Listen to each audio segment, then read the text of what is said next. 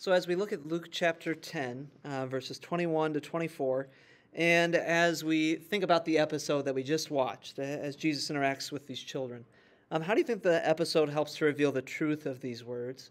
And how do we see Jesus delivering faith to the children in this episode? How do these words apply to us today? What are these words in the episode, I suppose, probably more than anything else, teaching us about humility within life in Christ? What do you think? What are you seeing, hearing, remembering?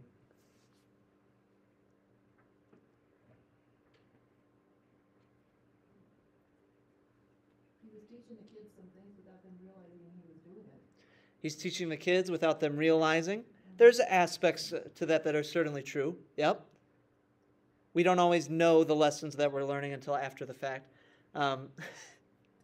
One of my favorite sermons that I've ever listened to is actually not by a Lutheran preacher, Baptist of some nature, and he looks at this idea of memory and how memory is so critical to learning, and how the disciples actually didn't know who Jesus really was until they actually looked back on it, right? Especially on the road to Emmaus is what he's looking at. But the whole sermon, he kind of keeps going back to this. You don't know, right, in that Southern Baptist twang, right?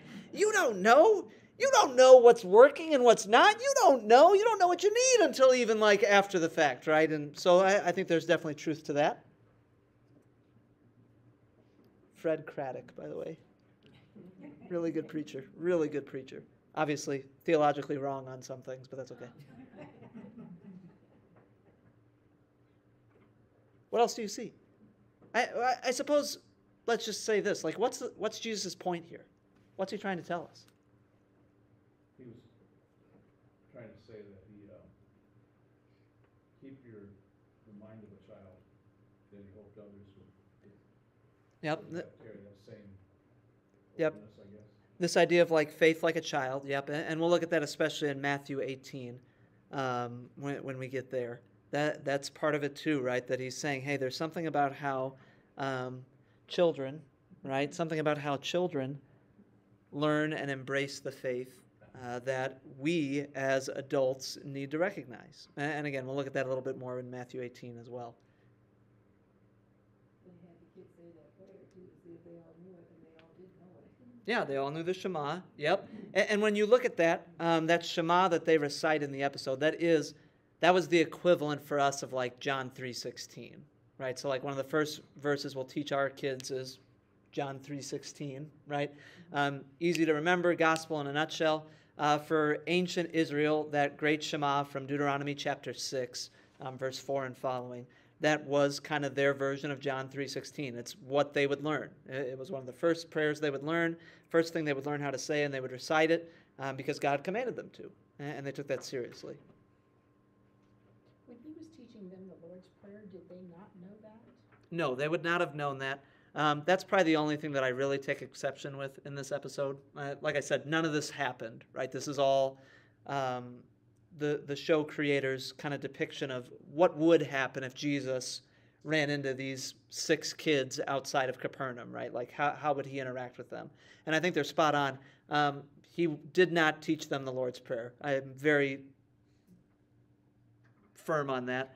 Because we know when he teaches the Lord's Prayer, right? The disciples come to him, and we'll actually see that in The Chosen as well. The disciples come to him and they say, hey, teach us how to pray, right? We want to learn, right? And that's where the Lord's Prayer comes from. But you're absolutely right. They would not have known that. That is a prayer that Jesus creates for his church, and that even now, 2,000-ish years later, we still use almost every time we gather together. I thought that a lot of what he was teaching the children was what he was teaching his disciples later on, and how he was saying that it's important that they receive that as children. Mm-hmm. Yeah, a lot of what he's teaching the children in the episode, he's going to be teaching to his disciples. And he even points out some of the difficulties, right, that his adult disciples might have as they interact with this teaching, that maybe the kids were able to understand a little bit easier. And again, I want to turn us back to Luke 10 here, because I think that really gets at some of what Jesus is saying. Hear him again, verse 21. I thank you, Father, Lord of heaven and earth, that you have hidden these things from the wise and understanding and revealed them to little children. Yes, Father, for such was your gracious will. All things have been handed over to me by my Father, and no one knows who the Son is except the Father, or who the Father is except the Son, and anyone to whom the Son chooses to reveal him. And I want to point this out because this is critical to our understanding of who Jesus is and how he operates. Who does Jesus say can understand him and his ministry? No one. You're right. It's no one except who he chooses. It's actually not even children, right? Although he uses them. He says, I thank you that you've revealed this to little children. Although if you look at the context here, right, Jesus is actually talking about his disciples. The immediate thing prior to this, right, is the return of the 72. He has sent out these 72 disciples to go carry the mission, right? We'll see that depicted in some way as we go. That's probably, I think that's season 3. So you got a ways to wait on that, like 2 summers. But we'll get there eventually, right? And he sends them out, and they go out and they do ministry, right? They preach, they teach, they do miracles, they cast out demons, and they come back and they're all excited, right? Which probably should be, makes sense, right? And Jesus, he looks up and he is filled with joy in the Holy Spirit. Sound like a good thing?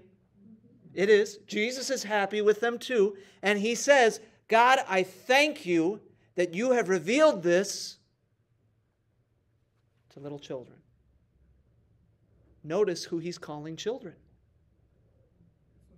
His disciples. And he's saying, you have not revealed this to the wise and to the understanding. You have not revealed this to the people who have all the knowledge in the world, right? The powerful, the strong. You have revealed this to children. To those who are weak. To those who are dependent. To those who, for all intents and purposes, have nothing. Elena and Wesley, I'm going to ask you this, right? Where'd you get your food tonight? Where'd you get your food? From our house? Who made it for you? Mom, would you have been able to make the meal that you had tonight on your own? No, right? You wouldn't have been. And Jesus is making a point here, and I think that the show creators are trying to show this too. That's okay. In fact, that child nature, right, that nature that says I am dependent upon somebody else, right, is actually helpful in the kingdom of God. Because in the kingdom of God, where's the only place that faith comes from? Jesus said it. Who is it? It's only from the Father, only from the Son, only from the Spirit, right? It is only when Jesus says, here's faith, that faith can be obtained. It's nowhere else. And this actually is. This is something that Christendom really struggles with. I don't know the background of the show creators super well. I've looked into it a little bit, but I don't really care, honestly. Like, we can engage in something like this as Lutherans and do so very faithfully.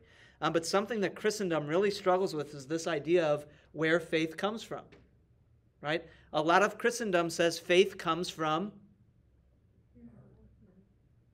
well, you're right. Hearing the word is right? That's the right answer, right? But actually, a lot of Christendom says it comes from me. I'm the one who chooses. I'm the one who believes. I'm the one who has faith. And Jesus, pretty firmly here, actually says the exact opposite. This faith has been revealed to you. This faith has been given to you in the same way that a child has been given supper.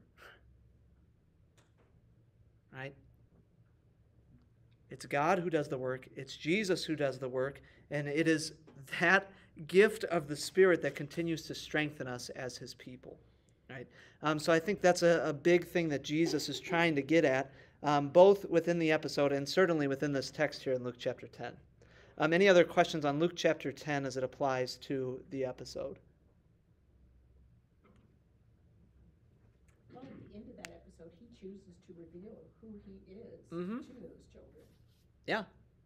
Yeah, he chooses to reveal it. And I love actually throughout the episode too, there's this wrestling with it. Who actually is he? Right? You see the kids kind of debating on their walks home, like, is he good? Is he bad? Maybe he's not really who he says he is, yada, yada, yada. And the Lutheran response to this, right, is this is how faith works. Jesus plants the seed of faith. Jesus gives faith. And we either have that faith that he has given to us, or we reject it. Right? And Jesus makes that pretty clear throughout the episode too, that there's going to be people who are going to reject him and his ministry, just as even still today, there are going to be people who reject him. That doesn't mean we stop planting. That doesn't mean we stop watering. That doesn't mean we stop giving the goods, right? That we don't stop giving people Jesus. But at the end of the day, the sinful heart can reject Jesus. It cannot accept him. He brings his blessings into our midst.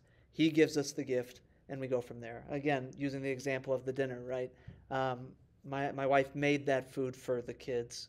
Did they do any work to receive it? No, right? It was just there for them. Could they have said, we're not eating this? And you would have said, you're being foolish.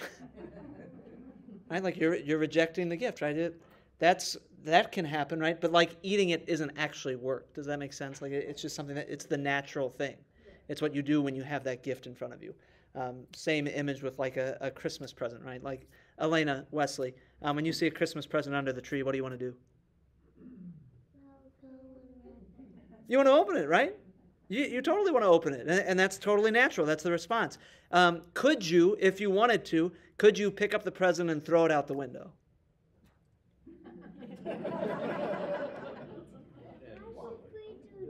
Yeah, why would you do that, right? But you could. That's the same principle, actually, that we believe with faith, right? You absolutely can. You can take it, you can throw it away, right? But why? Why would you take something so beautiful, so precious, so good, and do anything other than embrace it and cling to it with all of your strength, with all of your heart, with all of your might? Right? Yes? I always think about people who make decisions for Christ, and really what that is, in my view, Christ has called them, and they're responding. Mm-hmm. But Yeah. you say that they're making it. I mean, I believe in deathbed confessions and all this too, but. Oh yeah, I do too. Yeah, and again. But God still initiates. So Yes, and even more so than God initiating. Like we would say, hey, you're saying that you're making the decision, but ultimately it's Christ who's chosen you, right? And we would look at Scripture and we would say, hey, this is just what Scripture says, right? Again and again. Truthfully, as I read Scripture, and again, I would say this is a Lutheran, so like there's that bias granted. I find the idea of double predestination, right, to be way more convincing scripturally than I find the idea of decision theology, right? I don't think double predestination is right. And again, maybe I'm using too technical of a term, right? So when we talk about, like,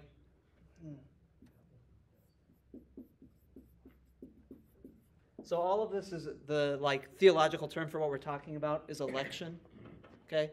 So, like, we're in an election year, right, where we're going to choose our president, right? That's the same principle here. This is the idea of how are people elected, how are people chosen for faith, right? And it's a really big question, and there's really three answers, right? So the one is decision, which says that at least in some way, shape, or form, right, like, I make the decision. Now, even the most ardent, maybe not the most ardent, but most decision theologians, most people who fall in this category, they would say, yeah, Jesus does a goodly chunk of the work, right? So maybe he does 95% of the work, but I still have to do the other 5%, right? And I have to do that work of accepting him, okay? The second option is what I just said is like double predestination. And double predestination says, well, Scripture pretty clearly says that God does 100% of the work of choosing, right? So God does 100% of the work of, you're not going to be able to get on the screen, you're too short. Thank you, though. God does 100% of the work of choosing who is saved, right? Which a Lutheran agrees with. But they would also say that God does then 100% of the work of choosing who is not saved.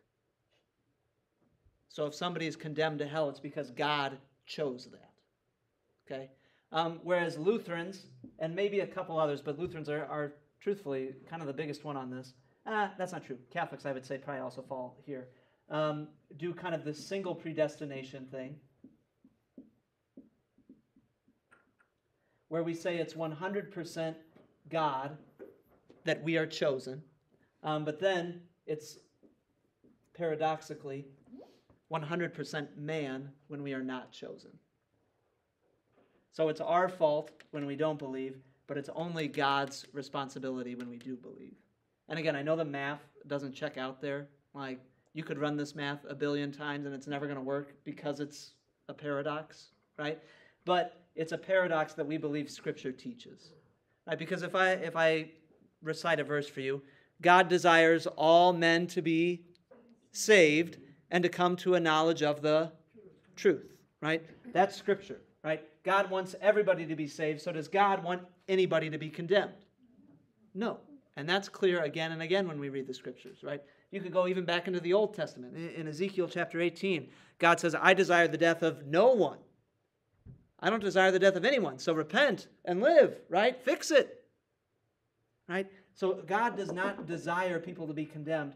It is our, unfortunately, sinful condition that leads to condemnation. And Luther actually looked at this, and he calls it the bondage of the will, where Luther actually says, at least in this, which is kind of the biggest thing, we don't have free will.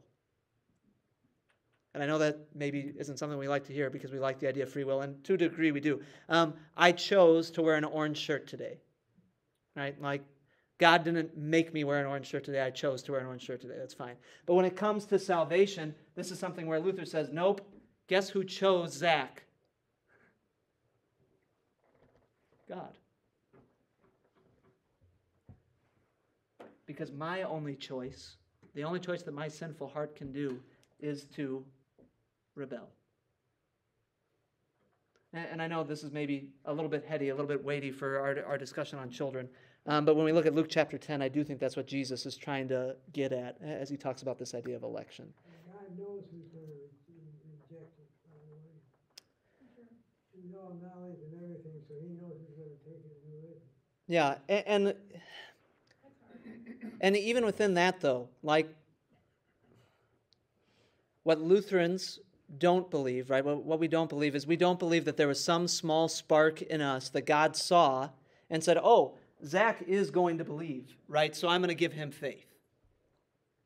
We actually believe that God looked at Zach and said, Zach is a miserable, rotten sinner, right? Without any merit or worthiness in him. He is totally, woefully inadequate for everything that I have for him. I'm going to give it to him anyway. Right? And so within that context, and this is, like, this problem of election is often referred to as like the cross of the theologian, which, fun fact for the day, what's a theologian? What's a theologian? Somebody who studies God. So who's a theologian in this room? Oh, all of us, right. It's called the cross of the theologian because it's the question that every person who studies the Bible, every person who really studies Jesus, wrestles with and comes up against, and there's no real satisfying answer. Right? Even Paul, actually, the longest discussion on it is in Romans 9 through 11, where Paul spends a lot of time talking both about the Jewish nation and the Gentiles and about how God has done the work of choosing, right? And Paul basically just throws up his hand and says, hey, we're clay pots. Why are we going to talk back to God and say this isn't fair? Paul says you can't, right?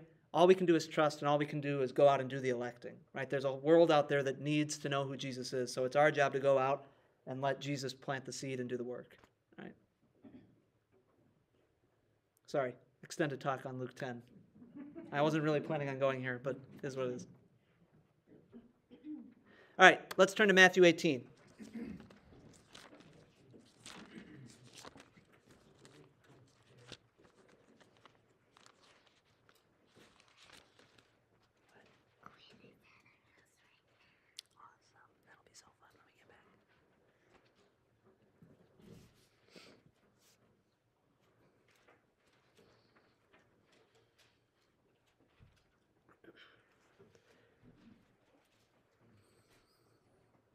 All right, so this is Matthew chapter 18, starting with verse 1.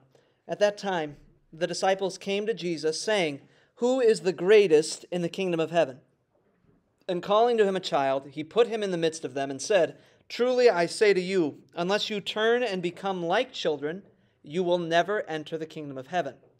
Whoever humbles himself like this child is the greatest in the kingdom of heaven." And so again, this is one of those famous passages where we get this understanding of childlike faith, right? So what lesson is Jesus trying to teach with these words? In other words, how is he encouraging us to live like children? What other lessons can we learn from the children in this episode and from young people in our lives too? Elena and Wesley, I have a special question for you at the end, but we'll get there, okay? So what do you think? As we watch this episode together, as we engage in this word from Matthew 18, what's Jesus teaching us about how we're supposed to be childlike? What does that mean? Humble. That's the word that he uses, right? And it is absolutely the first one that should come to our mind. Humility. Now, Also inquisitive. inquisitive. Yep, that's definitely something we see in the episode, right? We see this little girl who asks 8 billion questions. We've all known kids like that, right? And sometimes it makes us smile. A lot of the times, it may be, well, it kind of depends on whose child it is, right? Sometimes when it's our child, we're like, dude, just stop, right? And I think this is an encouragement that says, hey, an inquisitive mind is a good mind, right? And we want to encourage that. I love that Jesus says at the end of the episode, I hope my students ask the same questions you did, right? Because we ought to be asking questions of this Jesus. We ought to be. Another thing about children is they have the joy of discovery. And, we know how to rattle things off and treats of the day and mundane things and things like that. But the first time they discover stuff, it's, wow, I think there's a joy that children can have that sometimes we lose along the way after we've heard things. I'll never forget the first time that Josh came home from one of my head came home from Sunday school, and he said, "Mommy, I'm God's child." Child, He was. It's just. It was just. And I see children can. Yeah, no. Story about other things too That joy of discovery, and even actually I think that joy is something that tends to be characteristic of kids in a way that we probably should learn from. It's kind of like this. Elena, Wesley, you guys listen? You ready? All right, let's say that we walked outside and all of a sudden the temperature had dropped considerably and it had snowed 6 inches when we left the room.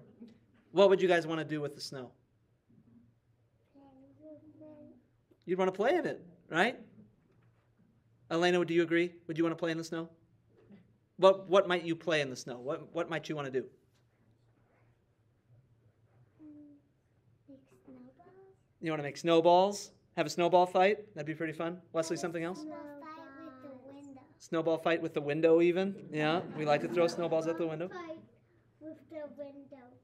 Oh, I remember that time when I was inside and the girls were trying to get snowballs inside and hit me. Yep, I remember that too. Yep, right? For the rest of us, if it suddenly dropped 50 degrees, 60 degrees, whatever, right? And we walked outside and there were 6 inches of snow on the ground, what would we be thinking? Yeah, right? And granted, I know that sometimes there are physical limitations, right, that start to be a real impact. But I actually think that speaks to some of what's going on here, which is that I think for a lot of kids, sin hasn't beat them down in the same way that it has for a lot of us. And I mean, sometimes that's even physical, right? Like, why do you hurt when you get older?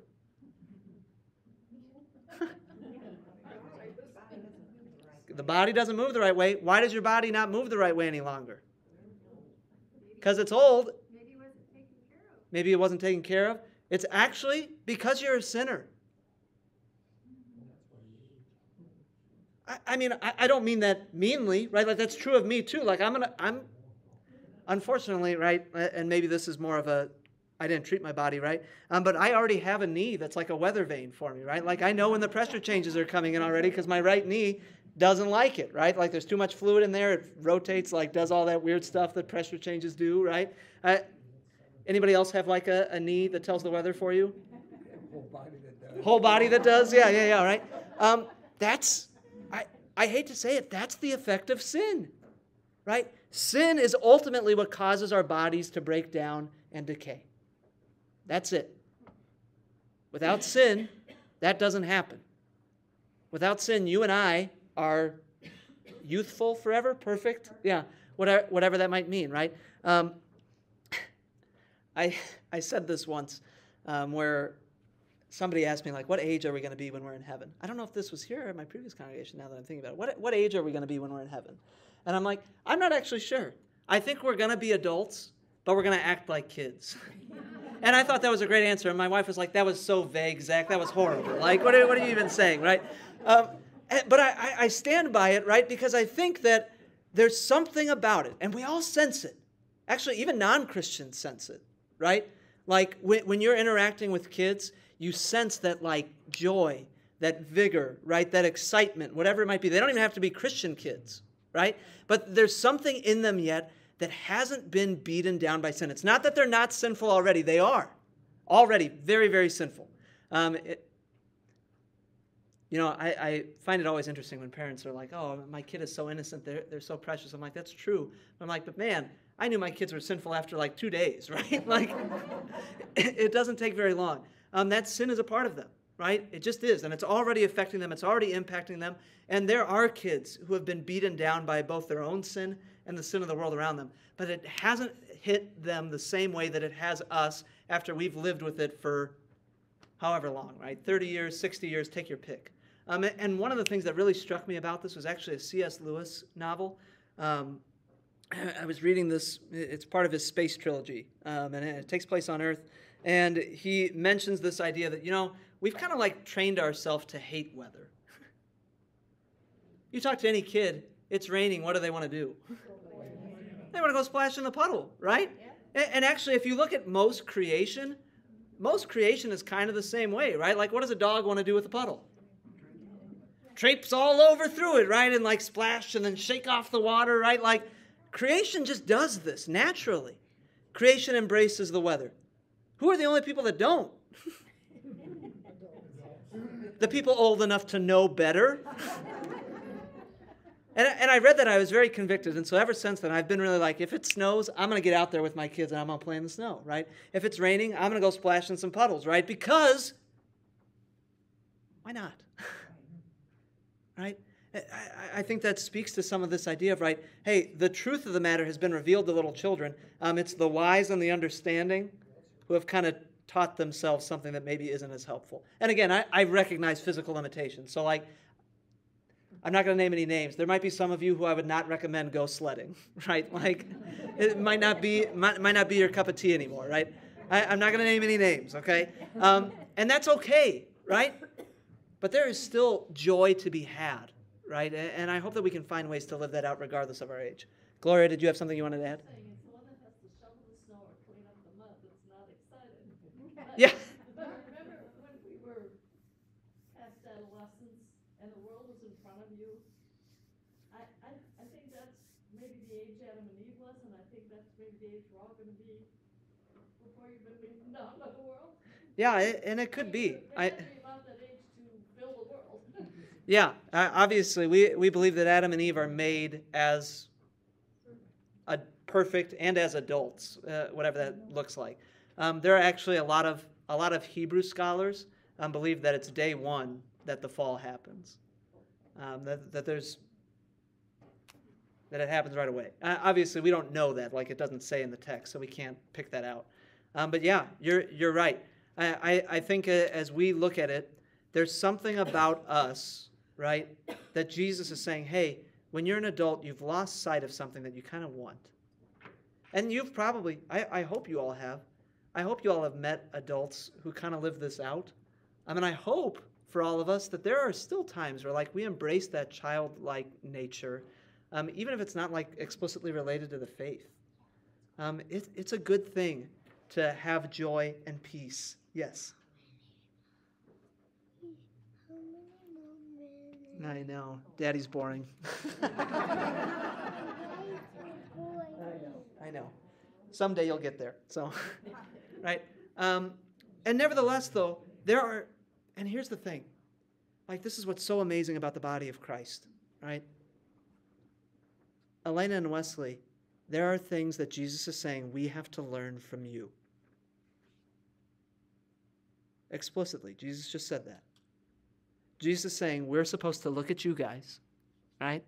We're supposed to watch you, and we're supposed to learn from you. Okay? He says that, and he means it. And frankly, I'm sure you all have had that experience where you've been interacting with a child, and you've been able to learn from them. It's why, even with this that's probably a little bit more adult-oriented, when my kids want to come, I'm like, yep, come on over, right? You might be bored for a little bit, but whatever, right? It's good for you to be here. It's good for you to be an example to us of faith. But by the same token, and Jesus said this in the episode, I should say the actor who played Jesus said this in the episode, but regardless, right? Like, do my kids know everything? No, right? And that's okay. They don't know everything about Scripture, right? I think they know a decent amount about Scripture, especially for their age, which is awesome. I'm blessed by that, right? But they don't know everything. Guess who else doesn't know everything? Y'all, right? Their layabout father, right? Like, he doesn't know everything, right? And so there's this constant act of learning, and they need to learn from us, right? They need to be listening and growing and learning from our wisdom, right?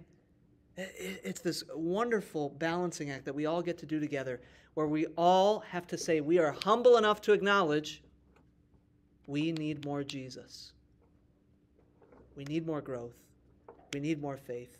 Jesus, give it to us. Right? Other thoughts on Matthew 18 or on what we saw in the episode?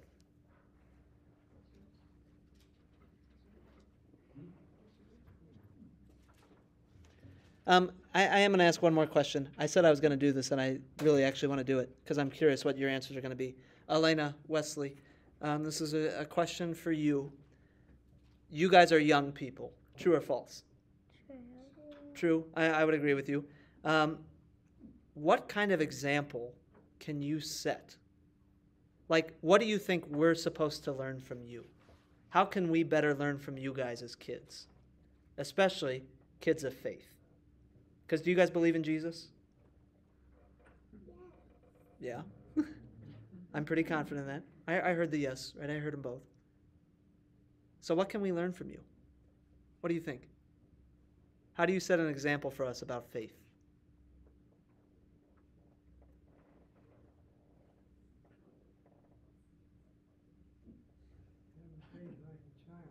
Yeah. How about this? I'll ask it a different way. What are things that you do that make Jesus happy?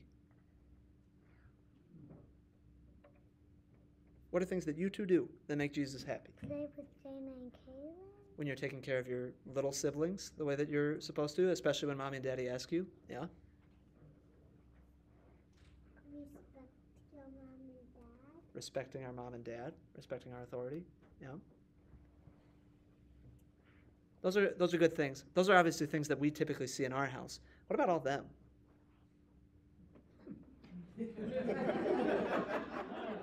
It's not that they're, obviously, some of them have been in our house, right? Like, we've been with some of them before. But, like, what are things that you can do that they can see that make Jesus happy?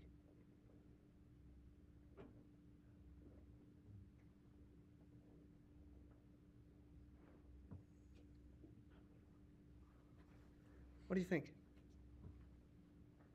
What are you doing right now?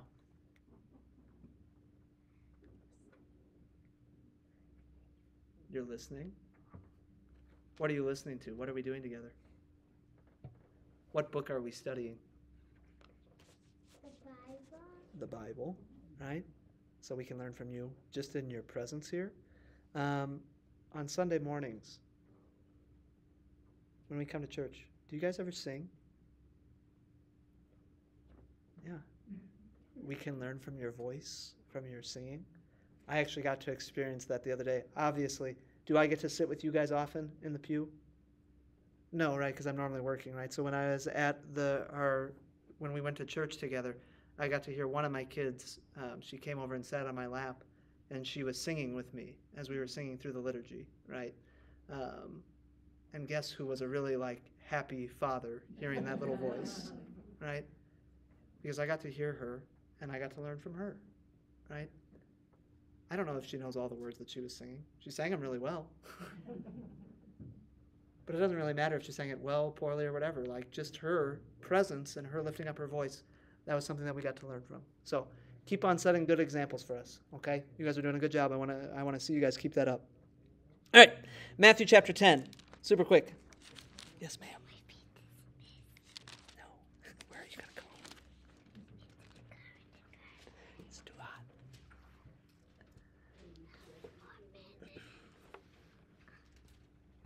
I know. We got one more, okay? 10 more minutes. All right, this is going to seem like a weird passage for us to look at together, especially after the episode.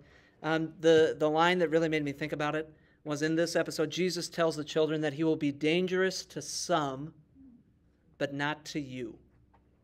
Okay? It's kind of a weird line that Jesus offers, but it's true. And what I want to do here is I want to look at these hard words of Jesus. The words we're going to look at are really, really hard. Frankly, they are words that make us really uncomfortable as Christians because our typical depiction of Jesus tends to be a lot like what we saw in the episode. At least I think that's how we normally picture him. We normally picture him as very gentle, as very loving. He's both of those things, okay? But there is an aspect of Jesus that is dangerous. There just is. And we see that in these words, and I just kind of want to talk about that a little bit. Do not think that I have come to bring peace to the earth. I have not come to bring peace, but a sword. For I have come to set a man against his father, and a daughter against her mother, and a daughter-in-law against her mother-in-law. And a person's enemies will be those of his own household. Whoever loves father or mother more than me is not worthy of me, and whoever loves son or daughter more than me is not worthy of me. And whoever does not take his cross and follow me is not worthy of me. Whoever finds his life will lose it, and whoever loses his life for my sake will find it. So as you think about these words in Matthew chapter 10, as you think about that line in the episode, how do these words reflect that danger? And is there at all a disconnect between the Jesus of this episode and the Jesus who speaks these difficult words? As you think about those words, what do they mean to us? How do we balance these words of Jesus in our lives? What's Jesus saying? He's saying he should be number one. Yep. Well, they thought he was going to come to be this ruler, this king. He's not. He's going to be exactly the opposite. Mm-hmm. Yeah, and that alone is going to cause division, right? There's no getting around it, and Jesus says it very clearly here. And I think it's what he's alluding to in the episode as well. Jesus causes division. I can't avoid that. With Jesus, you're either in or you're out. And now the great thing is, if you're even the smallest bit in, if you have even faith the size of a mustard seed, right, you can say to this mountain, get up and move. How many of you feel comfortable doing that? What does that say about the size of our faith? Probably not even the size of a mustard seed, and yet we're saved. Because Jesus has chosen us, because he's called us, he's brought us into his kingdom, right? But there are lots of people who are not. I would wager that for most of us, there are even people in our lives that we love dearly who we are not sure what their faith is like. And it scares us. It stresses us out. It makes us sad. It makes us angry. There are all sorts of emotions attached to it. But ultimately, I think the biggest one probably is fear, because we recognize the reality of Jesus' words that you are either in or you're out. And that scares us because we love these people, but rightly, we love Jesus more. Jesus does bring division. There is danger associated with that. And of course, we don't have to deal with this nearly as much, but oftentimes that faith leads to even physical danger, even death. Right? That is a reality for lots of our Christian brothers and sisters. For lots of them throughout history. We are blessed. We don't really have to deal with that. At most, I'd say most of us have to deal with maybe like a little bit of petty like mockery. I'd say at most that's what we've dealt with. Maybe some of us have experienced something a little bit more than that, but I'd say for most of us that's probably the extent. Hold on just a second, sweetie, okay? I'll be right there. Right? But there are Christians who are in danger because of their faith. And Jesus says, that person is blessed.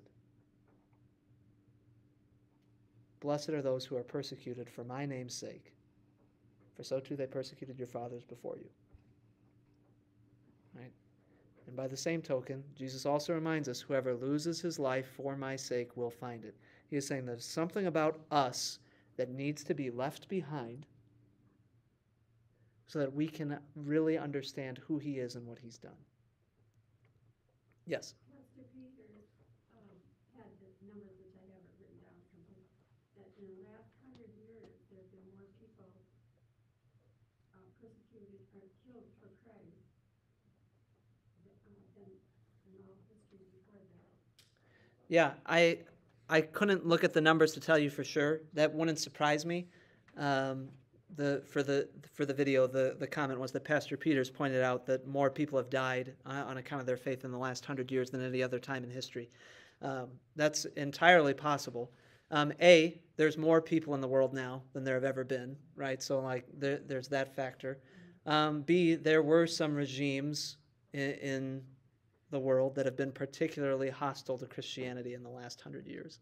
One of the ones that comes immediately to mind is the Soviet Union, USSR. But yeah, there are always Christians being persecuted, and there always will be. I don't think that's changing. Frankly, it's not always a bad thing for the church. I know that's hard for us as we sit in our comfortable, air-conditioned room and do have the blessing of getting to gather together like this. But a lot of the times with the church, comfort breeds just apathy. And I think sometimes that discomfort, that struggle, that strife, it really helps us to see just how important Christ really is. You've probably seen that just in kind of some of the periods of strife in your own life, right? When we're struggling with something, I'd wager we're far more likely to fall down to our knees and pray than when everything is just kind of sailing the way it's supposed to. Not always, but that is a very easy sinful temptation to fall into. I know one of our members and participants in the class that isn't here tonight, Dutch, is driven his family away, and they didn't want anything to do with him because he claimed Christ as his Savior, and tried to share it with them, and they just, no way. Yeah. Yeah, you want to talk about man against his father, daughter against her mother, daughter-in-law against her mother-in-law? That really does happen, right? It does. Still to this day, still where we live, there are people who wrestle with that and have to deal with it. So we should not take these words lightly. And I will say, this is one of the things that I struggle a little bit with the depiction of Jesus and the Chosen. I generally really, really love it. And like I said, this is one of my favorite episodes. But I think there is a sense at times where we maybe don't quite capture just the danger that's associated with him. Like, he is loving, he is gentle, but in the words of C.S. Lewis, he's not a tame lion, right? Like, Jesus is not some... He is your friend, so I don't want you to take this the wrong way. But it's not like he's just somebody, right, that we call up when we want to talk and it's fine, right? Like, he's the king. He's the Lord. He's the ruler of all things, right? And sometimes I think, and I had read this critique as well, Like you see John the Baptizer, we'll get there as we go through season 1. Like you see John the Baptizer and he's depicted as crazy, right? That's how people looked at Jesus too. Like they saw Jesus and they saw a crazy, like dangerous, they saw him as a heretic, right? They saw him as this crazy, dangerous blasphemer who was going to ruin their kingdom. Like he was dangerous. And I'm not sure that's always depicted quite as well as it could be. And he's certainly forceful too, right? Like Jesus doesn't just look at us and be like, oh, like just do whatever the heck you want to do, right? Jesus has very specific rules and statements about how we're supposed to live. Well, even his brother, James, he came to get him because he thought he was nuts. Yeah. All of his siblings, and his mother is there as well, which Catholics don't like, but What's that? I said Catholics don't love that because Mary's there as part of the crew to like say like, hey, why don't you tone it back a bit? Or at least that's how I think you have to read that story, but whatever.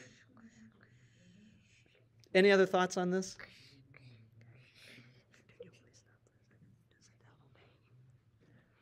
All right. I just started.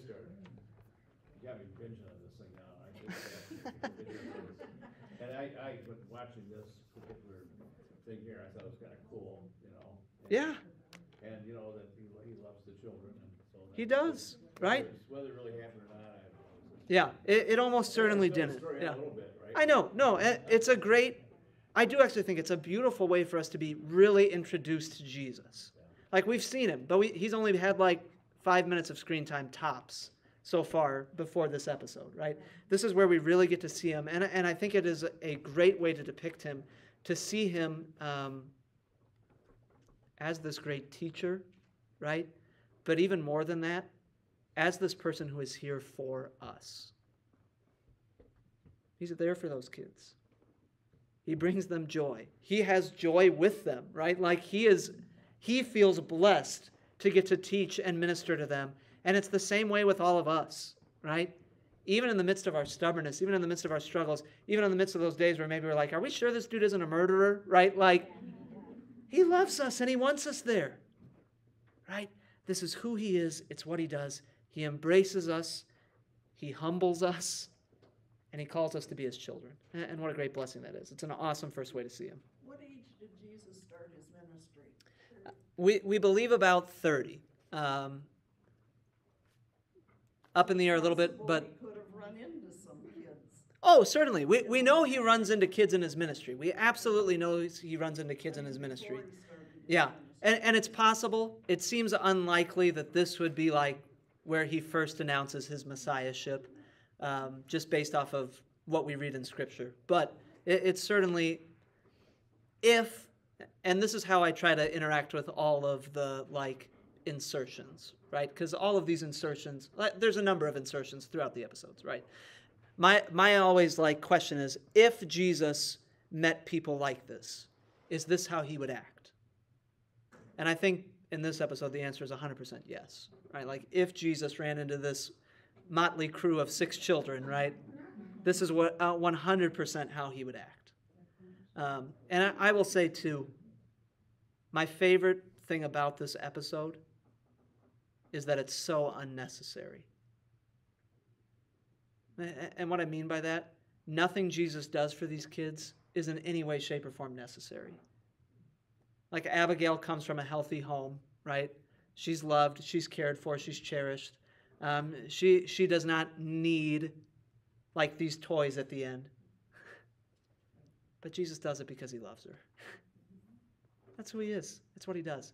And I will say, one of the things I don't like is I don't like that they make Simon so desperate to have this miracle happen. Because I actually think it's way better that Jesus just does it. Simon had a bad night fishing. Not that big of a deal. Oh, Simon, cast out your net one more time. Jesus gives us so many things that we don't need. Still to this day. So many things we don't need. And yet, of course, he also gives us that which is most essential, salvation. And that's what I love this episode. I love it. It's totally unnecessary. And yet it's good. I thought it was kind of cool, too, the way, this little toy, he made her a manger. Yeah, yeah. It's kind of slick. It is. It is. Yeah. That you see this manger depicted. Yep. It is. It's a beautiful episode that does reflect, I think, the great beauty of our Savior. And that's maybe not a super masculine word, but it should be. Like, we have a beautiful Savior, and what a blessing it is. And what a joy you could see in his expression Mhm. as those kids were reciting his words. Yeah. And he was just listening and just taking that all in and then even repeating some of the words himself. Yep. That was cool. Yep. It is. It's really cool. All right. It makes you think about the title of the series. Yeah. The whole show really is centered around that idea, right? Of how Jesus chooses his disciples, and how he is the chosen one, the Messiah that we all need. All right. Well, with that, I bid you all a fond farewell. Have a wonderful evening. We'll see you again next week.